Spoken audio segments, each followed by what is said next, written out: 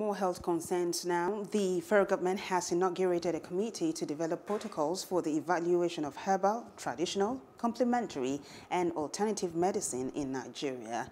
The committee, which was inaugurated by the Minister of State for Health, is charged with the responsibility to, among other things, assist herbal medical experts in finding a local solution to COVID-19.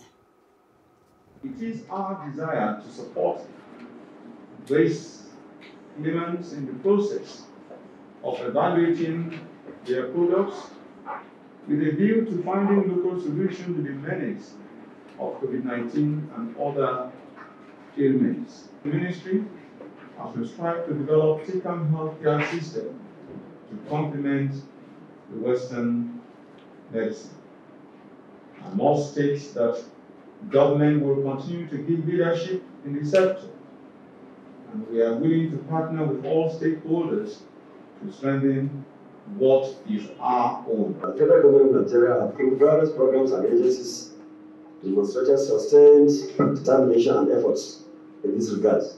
Hence, the emergence of traditional, complementary and alternative medicine departments in the Federal Ministry of Health.